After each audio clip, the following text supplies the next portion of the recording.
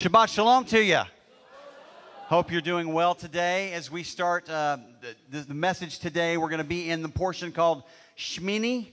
That sounds funny, doesn't it? Shmini. So when we say Shmini Atzeret, we're talking about the eighth day, the great eighth day at the end of Sukkot, right? So the word means eighth.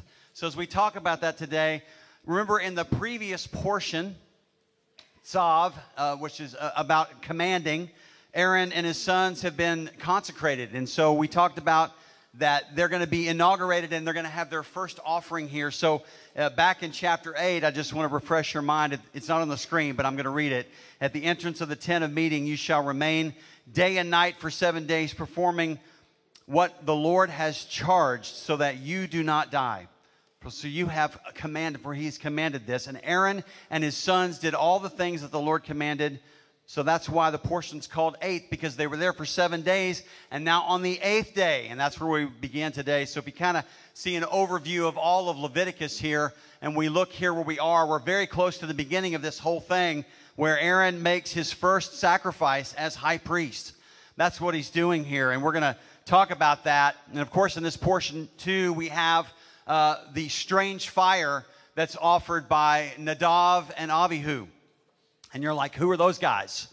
So let me tell you what it sounds like in Texan or Alabaman. Okay, Nadab and Abihu is Nadav and Abihu, all right? So you can impress your friends when you go visit them at church and say, well, actually, their names are Nadav and Abihu, and they're going to be like, what? What are you talking about? So Leviticus chapter 9, we're going to start there, and this is where it says, now it happened on the eighth day. The eighth day, Moses called Aharon, his sons and elders of Israel. Then he said to Aaron, take a calf from the herd of a sin offering and a ram for a burnt offering, both without blemish, and offer them before Adonai. You're to speak to Bnei Israel, saying, take a male goat for a sin offering, along with a calf and a lamb, both yearlings without blemish, for a burnt offering, plus a bull and a ram for fellowship offerings to sacrifice before Adonai. Listen, he's going to be busy. Along with a grain offering mixed with oil, for today Adonai appears to you. So they brought what Moses commanded before the tent of meeting. Remember, the tent of meeting is the Mishkan, it's the tabernacle. It's the same thing. And the entire congregation drew near and stood before Adonai. Moses said, this is what Adonai commanded that you shall do, so that the glory of Adonai may appear to you. Moses said to Aaron, draw near to the altar and bring your sin offering and your burnt offering, and make atonement for yourself. I want to point that out. And for the people. Then present the offering for the people and make atonement for them as Adonai commanded. So Aaron he drew near to the altar and slaughtered the calf of the sin offering, which was for himself. So Moses explained that the kavod Adonai, the glory of the Lord, is going to fall after this offering. And it's very, very interesting here. Why was that bull offering made by Aaron for himself first? Well, we have to go all the way back to Exodus and the golden calf incident. This is an atonement for that incident. Now, that's amazing. If you go back and look at it and you see what's happening here, it reminds me of the story of Yeshua and Peter, right? So you know, Yeshua's arrested, and then all the mishigas and craziness happens, and Peter's out there warming himself and says, hey, you're one of his disciples. And he's like, nope, don't know the guy. Yeah, you were with him. Nope, don't know him. And then finally, the third time, he says, I denied who Yeshua is, and we hear the rooster crow, right? And so then Yeshua comes later, and he says, Simon, son of John, feed my lambs, feed my sheep. This is one of those times where God says, hey, Aaron, buddy, you're in charge now. We need to settle this right now. Remember that incident way back then? You're going to consecrate yourself, and you're going to lead the way. You're going to be the leadership model for everyone else, and you're going to sacrifice this animal for what happened earlier when you said, I don't know how it just jumped out of the fire. I don't know what happened. This golden calf just came out of nowhere. So he's doing this at this point. This sin offering was made with the whole burnt offering of a lamb. It's perhaps even a recollection to what Isaac did in the Akedah, and the foreshadowing of something that Yeshua is going to do for us, the greater Lamb of God. So we see this here. The very first sacrifice in the Mishkan, the tabernacle, was a sin offering for Aaron and his intended atonement for what happened with the idolatrous relationship with the golden calf. Amazing how full circle comes, right, in our lives. So let's jump ahead to verse 22. Aaron lifted up his hands toward the people and blessed them. Then he stepped down from presenting the sin offering, the burnt offering, and the fellowship offerings. Moses and Aaron went into the tent of meeting. When they came back out and blessed the people, the glory of Adonai appeared to all the people. Fire came out from the presence of Adonai and devoured the burnt offering and the fat on the altar. When all the people saw it, they shouted and fell on their faces. Yeah, I bet they did. Can you imagine what that was like? So Moses and Aaron go into the Mishkan, they go into the tabernacle. And for all of us who've been up here and maybe you're going to sing a song or you're going to do something and you expect some cue to happen and it doesn't happen and you're standing there awkwardly, you can imagine how this was for these guys. They've laid hands, they've done the sacrifice, and we know that Moses said the glory of God's going to fall. And they're like, hey, Mo, it's not here yet. Wait for it. Wait for it. They go in, they come back out, and then the glory falls, and you can imagine what that was like. Just the remainder of this portion is about the strange fire offered by Nadav and Abihu. We see that in chapter 10. And then in chapter 11, we begin a section of holiness laws. Of course, the famous kashrut or kosher chapter of Leviticus 11, been a famous chapter called by many the kosher laws. But I would say that these are laws of eating of clean and unclean. Okay, and the reason why I say that is that the word kosher is not even there. It doesn't even appear. It's tameh and tahor. Those two words, unclean and clean. So the word kosher actually comes from kashar, kashar. So it's another word that's found in Hebrew that actually has to do with being fit or being right. And so when you say somebody, hey, you're not kosher, what you're saying is you're not fit or you're not right. Okay, it's different than really the meaning of clean and unclean. Where do we find that the first time in the Tanakh? We find it in the book of Esther, of all places. The first time this word, kosher, is mentioned. So she said, if it pleases the king and if I have found favor before him and it seems right or it seems fit to the king. That's the first time we see that phrase and that word there. So when we really want to talk about this, I want you to make sure that you understand when we talk about the kosher laws, what we're talking about is clean and unclean. Okay, why is that important? Because God wanted to set Israel apart and make them distinct. It's more than having a pork chop sandwich. It's more than having fried catfish. It's more than that. Okay, it's about setting apart a people. So these unclean animals, listen, a lot of us in here have done the research. We understand that bottom-feeding animals are probably not the most healthy thing for us to eat, right? But all of us who've had them before, when they're fried up, let's go ahead and confess our sins. They're pretty darn good, right? When you had those way back before you didn't eat those anymore, everybody's like, what are you talking about? I never have done that. Uh-huh. Sure you haven't. So this is a touchy subject for a lot of people. But when you get into this, I want you to understand that this is the important thing. Do you not think that God was concerned about the nations being healthy too? He was. Think God wanted them to eat healthy as well? Sure. But what you need to understand is it's a lot more than shrimp etouffee here. It's more than that. It's about being set apart and being a distinct nation before the Lord.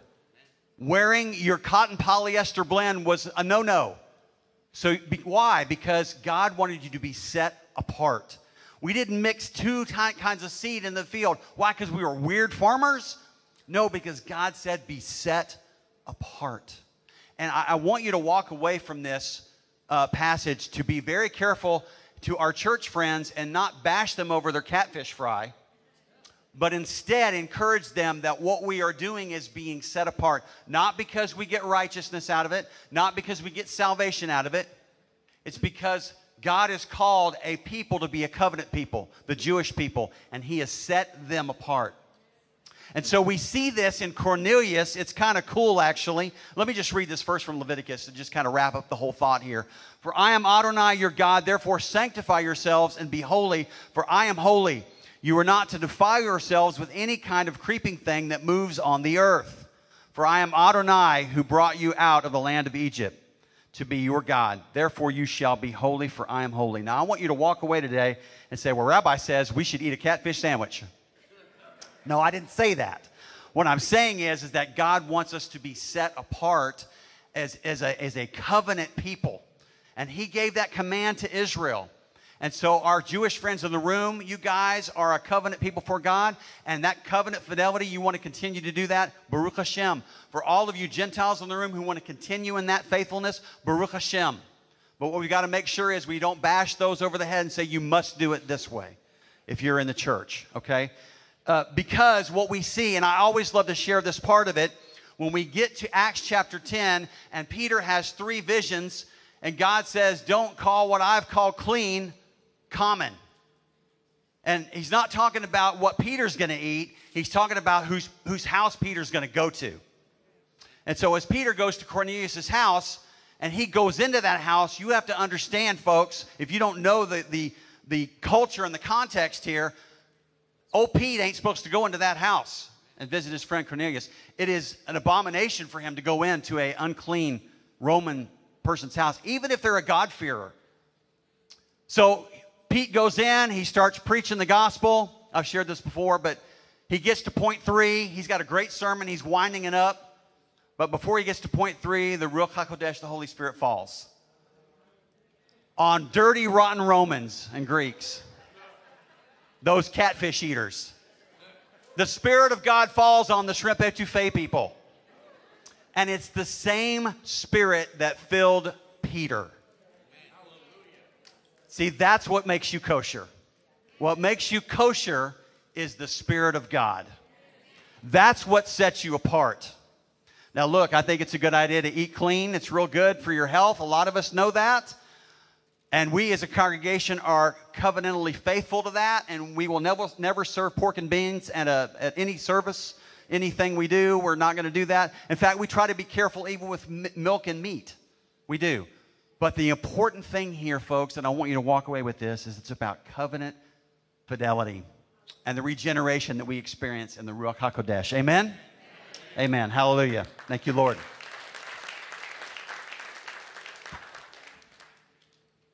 We're going to continue our series in Mark here. And today we're in part 4.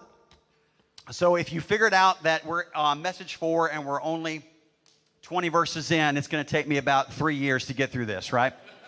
So I promise we'll try to speed up here and there. But today is such an amazing passage. It's one of my favorites so far that I've come across in Mark.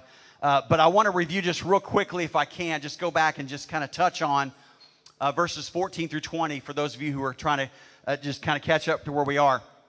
We talked about the importance of the kingdom of God, and that the kingdom of God involves proclaiming the right message. The message of the good news is for us to repent and to believe in Yeshua, the gospel, to believe in the good news. We also said that we want to find the right people in the process of that. Building the kingdom means finding those right people, and a great movement must have good people. And folks, it might even be laughable to us that the movement starts with 4 Galilean fishermen. But that's God's economy, not mine. And so we are building the disciples here. Yeshua's building them, and we start with these 4 fishermen who become fishers of men.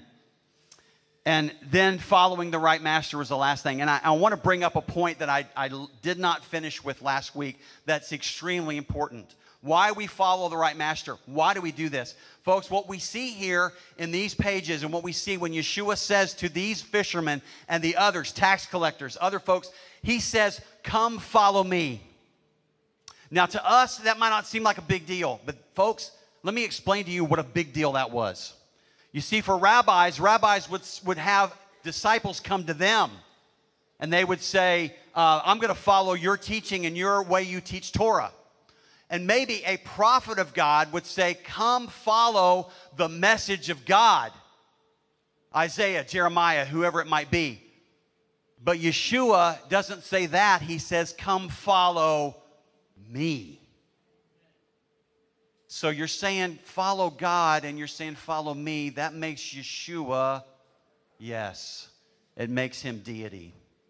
It makes him Lord. And folks, that is the astounding message here. Different than any rabbi, different than any other prophet. He is a prophet like none other that comes after Moses. And so we see this, and it puts him on a level of authority of the Holy One of God. And we'll see him be called that today, Holy One of God, but not by who you would think. It's a different deal. So Yeshua called them. They left everything. And folks, we must do the same.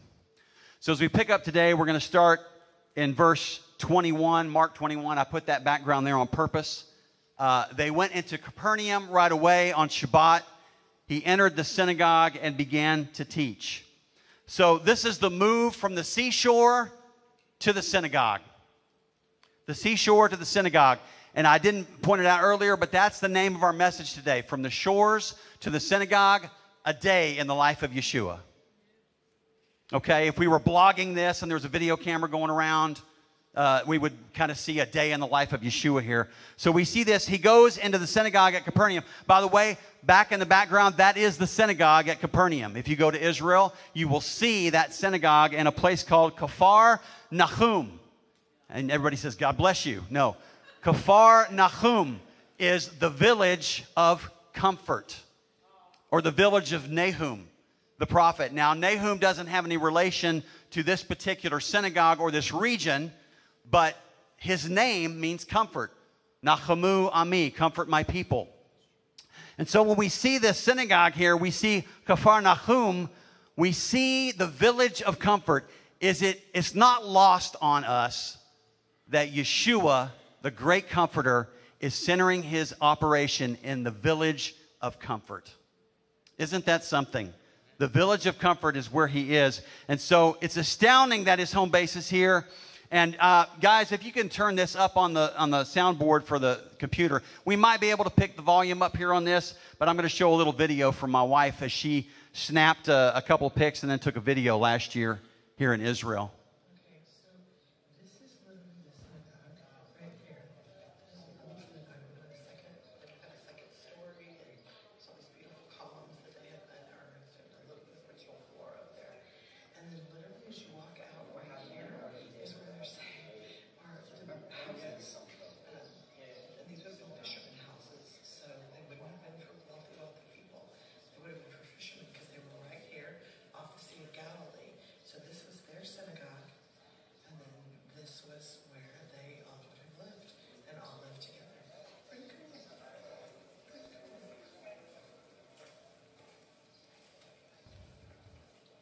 I love my wife's commentary. Pretty cool. It's pretty cool. Yes, it is pretty cool. It's an amazing place to be, but you get the location. It would be like, I'm not suggesting this, it would be like if we all built our houses in the property next door and then just walked right over to shul every week. Yeah, don't do that. It's going to be purpose for something else, but yeah. Maybe over by the new Starbucks on the other side. We can go over there, yeah. But you see how close the fisherman village is, not only to the water, but to the synagogue, the lifeblood, the spiritual lifeblood of where they were. Literally just outside their door, they've got to walk a few paces away to this place. So we see here, as he's teaching in this synagogue, you've seen the picture of it. It says those who were in the hearing of Yeshua that day, they were astounded at his teaching.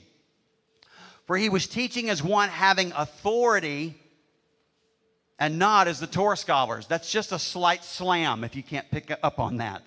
So number one today, we're talking about his authority to teach. A life in the day of Yeshua means he has authority to teach. He's an amazing teacher. And so as we see another picture of this same place, he teaches at this synagogue and his authority leaves people awestruck. Because it's such a stark contrast to the scribes. You see, the scribes are amazing and very good at the interpretation of the law.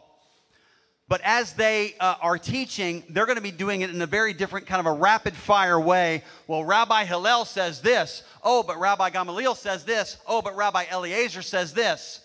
And Yeshua comes in and says, but I say this. What do you mean? You're not quoting another rabbi? No, I am the rabbi.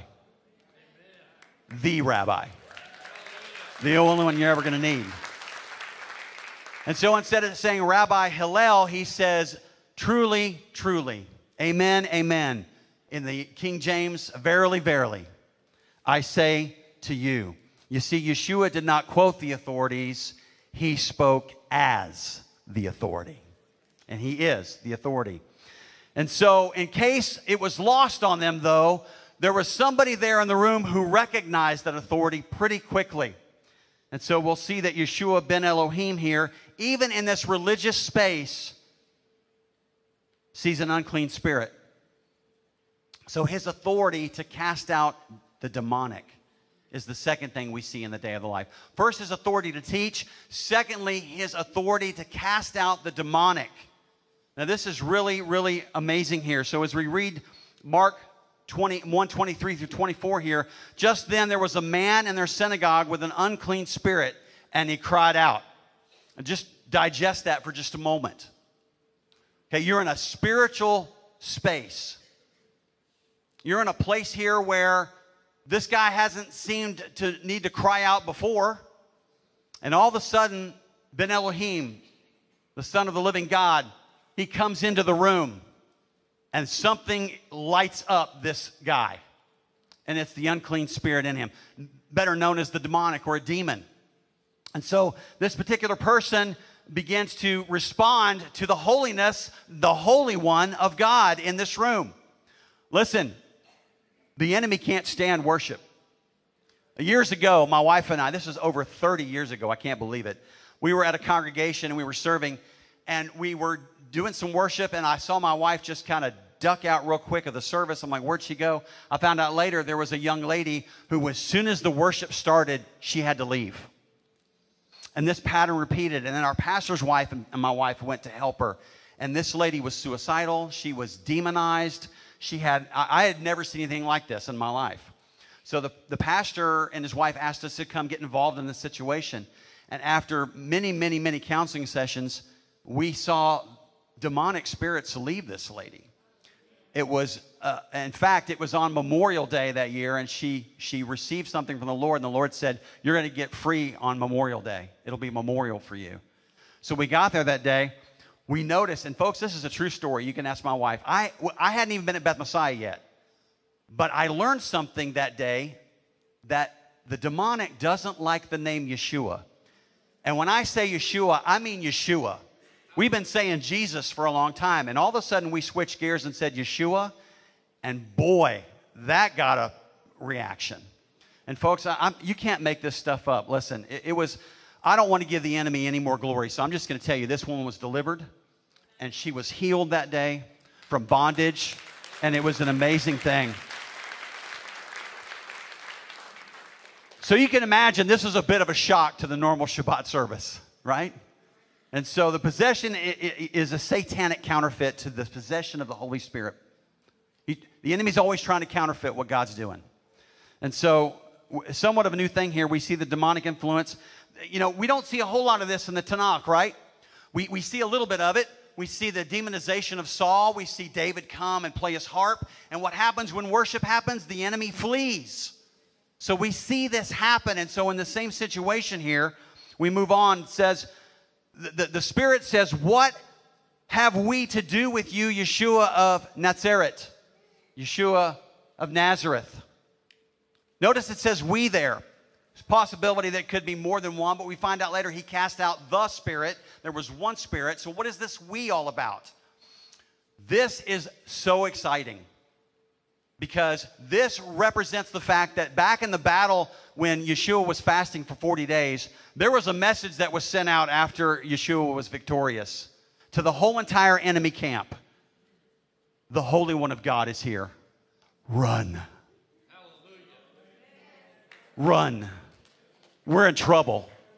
And so he says here, have you come to destroy us? Because that's the story on the street in the pub down the road where all the demons hang out. That's the story. So they've got together and they realize, so it's, what have we to do with you? Meaning, what has this entire demonic realm have to do with you? He's speaking for all of them when he says this. I know who you are. You're the Holy One of God. He doesn't blaspheme Yeshua there. He acknowledges who he is because he can't do anything else in the presence of Ben Elohim. He can't do it. Whew, that's powerful. That'll preach right there. The demon recognized Yeshua. We realize this, but I want you to see something here. This is amazing. Notice that he says Yeshua of Nazareth and the Holy One of God. He recognizes not only his humanity in that he's from Nazareth, but his divinity that he's from heaven. He knows he is the God-man. He is the Holy One of Israel who's been sent, the one that Isaiah prophesied about. This one has come to destroy. He's invaded the kingdom of darkness, and these guys know it, and they're running for the hills. So Yeshua rebuked him, saying, quiet, come out of him. I love our English translation there. In Greek, it's more like, zip it, buddy. Technically, it's the word for muzzling. Muzzle it. When you say, you shall not muzzle an ox when it tramples out the grain, when Paul says that, the same exact Greek word is used there. Muzzling. He's saying, muzzle it. Be quiet. In fact, this is also the same word that's used in Mark chapter 4 in the quieting of the sea. Be still. Hey, sea, wind, muzzle it. Yeshua has power over the demonic, and he has power over the prince of the power of the air and everything that's going on in the storms. He is the authority. He is the one who is God over the sea and over the waves and over anything else that the enemy can throw at him. They were so amazed at this teaching and his authority. They were amazed, but not to the point of repenting and believing. Hadn't quite got there yet. Haven't quite got to the point. Hey, that's pretty cool. Pretty amazing. Haven't seen that before. Truth is, they probably haven't seen that before. You see, in this time, there were actually Jewish exorcists, folks. There actually were Jewish exorcists. That's not the phrase they would use, but they would try to pray for those who had demons and spirits. But until Yeshua comes on the scene, if you read in antiquity, you don't see a whole lot of accounts of these things. You see some, but most of the time they end in failure. Most of the time they end in failure until this rabbi comes on the scene. And when this rabbi comes on the scene, he's batting 1,000 when it comes to casting out the enemy. And so a lot of these, if you go back and read some of these accounts of these sages and rabbis trying to cast out, it's a great formula, but none of them have success really. So when it says here that these people were astounded, I mean, let's continue to read it. The unclean spirit, after throwing the man into convulsions, came crying out with a loud voice and came out of him. So once again, the unclean spirit won. So when we say we earlier, he's kind of speaking as a spokesperson for all of the demonic. They were all amazed. They asked themselves, what is this? A new teaching with authority. He commands even the unclean spirits, and they obey him. This is a whole new level here, folks. We haven't seen this before. What's going on with the guest speaker today at the synagogue in Kfar Nahum? Where'd this guy come from? Is this not Joseph's son? You can hear them. You know, they're murmuring, right? And immediately news about him spread throughout the region surrounding Galilee. Have you ever taken a pebble before and just kind of dropped it in the water? And you see the concentric circles that go out from it? This is what happened right now. Yeshua's preaching in Kfar Nahum, in Capernaum, was a drop of a pebble in the water. And as he did, the waves went out. And they got on Snapchat, they got on Facebook, TikTok, and they made videos, and everybody came. Not really. But whatever their version of social media was back then, they got the word out. And so they get the word out, and we find out that immediately about him, this word is spreading throughout the region of Galilee. So then verse 28 here, we see immediately. I want to point out to you, this word is used often by Mark, and immediately, and suddenly, and quickly. He uses this often in his language as they move from place to place very rapidly. Number 3 today, his authority to heal. So his authority to be the message deliverer of the good news, the one who can destroy the demonic. And number 3, he's the one who has authority to heal. So once again, we go back to our picture here. This is kind of the end of what Becky showed you.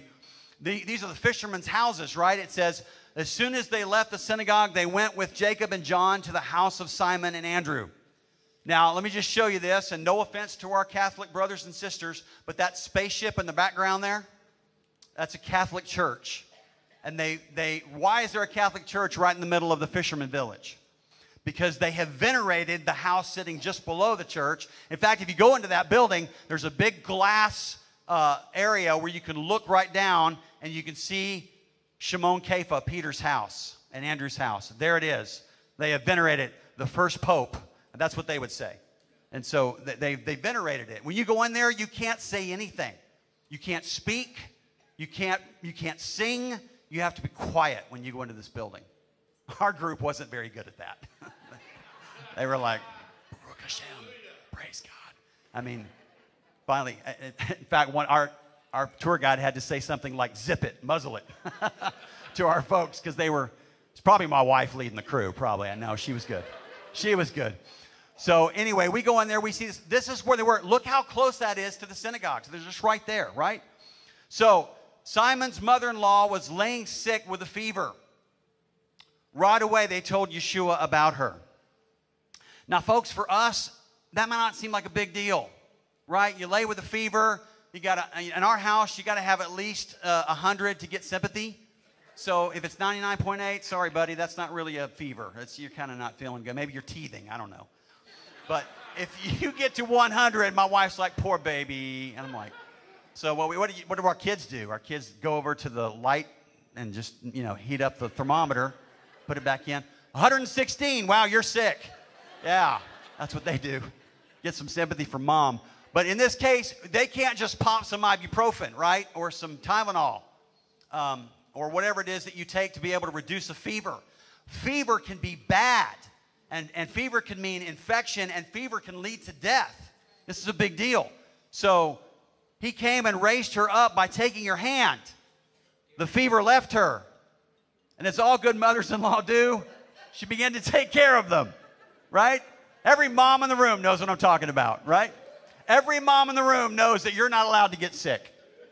And if you are sick, unless you're on your deathbed, you got to take care of everybody else in the house who's sick, because they're always worse than you, right? That's how it goes. But in this case, it's an amazing thing. The rabbis regarded fever as a heavenly fire that only God could put out.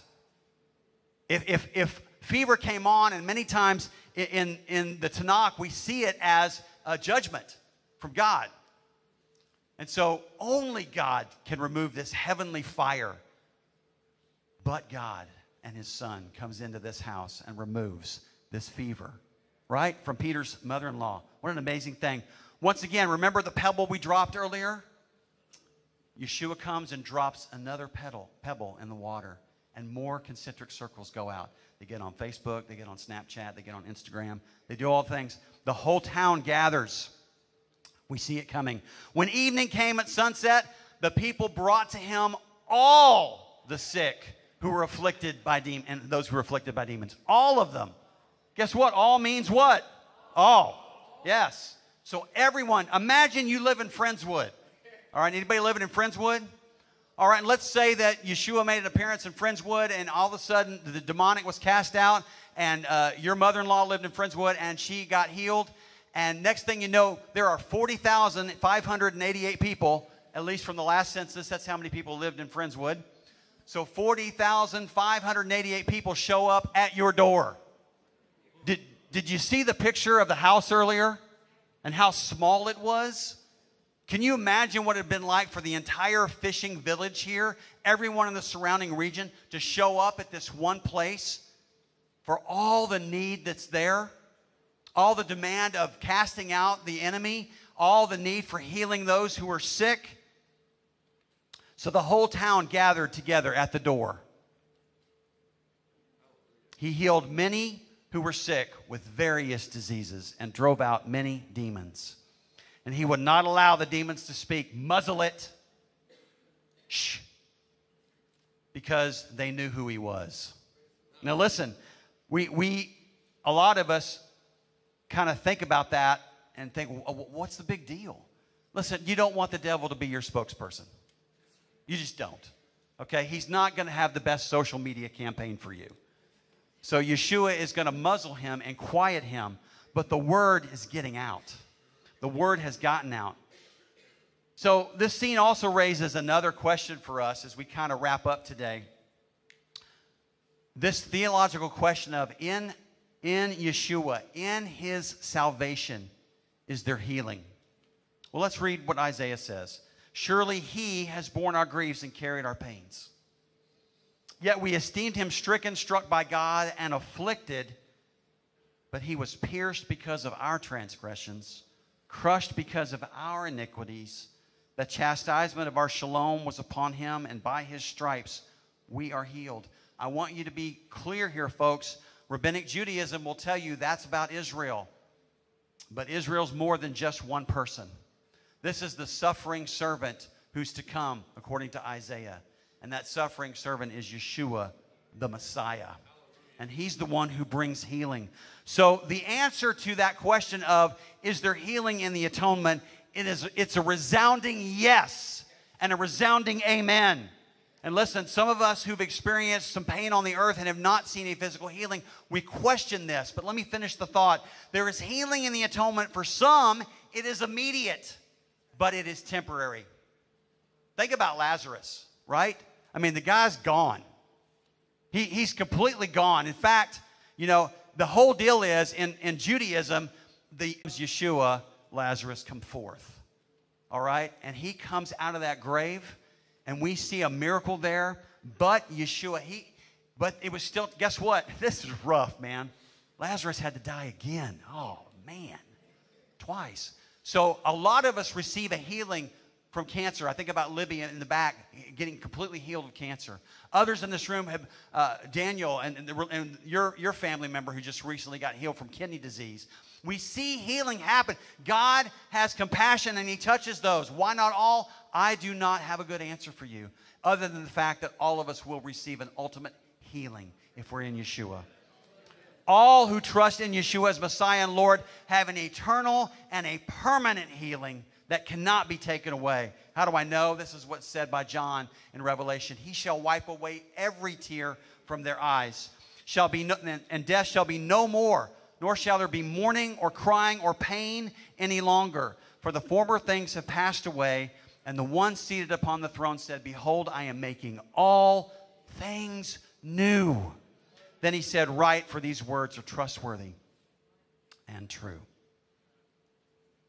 Yeshua, I think I've mentioned it before, but if you could take one of many themes in Mark, one of them is from Mark 10:45, that Yeshua came to give his life, a ransom for many. And today we see an example of this suffering servant who came, who has the authority to teach, the authority to destroy the demonic realm, and the authority to heal every disease. In fact, next week, and I'm excited about it, next week he's going to heal someone who has leprosy or some type of skin disease. And so we see him have the authority over all these. God has remedied our hopeless condition by sending Yeshua. You not think that there's hopelessness in this world? If we had the same thing happen today, can you imagine the number of people that would be at someone's door needing a healing, needing a deliverance? There's a lot of need out there. And folks, there's only one who can answer that for you. And his name is Yeshua. He's the Son of the living God. He's the right arm of salvation. He is salvation, and his name in Hebrew means salvation. And he is the one who's been sent. And like Peter's mother-in-law, we should be quick to serve him after he does heal us ultimately in salvation. And serve others out of a grateful appreciation for such a wonderful Messiah and the gift of salvation. See, in this passage, it was a normal day in the life of Yeshua. it was anything but normal for those who encountered and experienced his saving power that day. Amen. Would you pray with me? Avinu Malkeinu, our Father, our King, we thank you for the life that we receive in Yeshua. Lord, deliverance and healing and salvation. God, we thank you for it. And Lord, as we cling to you in this very hour, we thank you. Father, we pray for those in this room. We pray for those who are online who may need that very touch from you today. Maybe they need to be delivered from something. Maybe they had abuse as a child or in a relationship. Father, we pray for deliverance and healing for them. Maybe there is a sickness that they need to be released from. Lord, would you release them from that sickness today? Would you heal them? And in this room as well, as we pray every week at the Mishabarak prayer, we trust that you are the one who heals, God, both body and soul. Lord, ultimately, I pray that you would heal those souls today who are sick with sin. Lord, that they would turn to you as their salvation, because you are the author of salvation, and you are the one who completes the good work in us. So, Father, we pray for that today in the mighty name of Yeshua. And everyone said, Amen.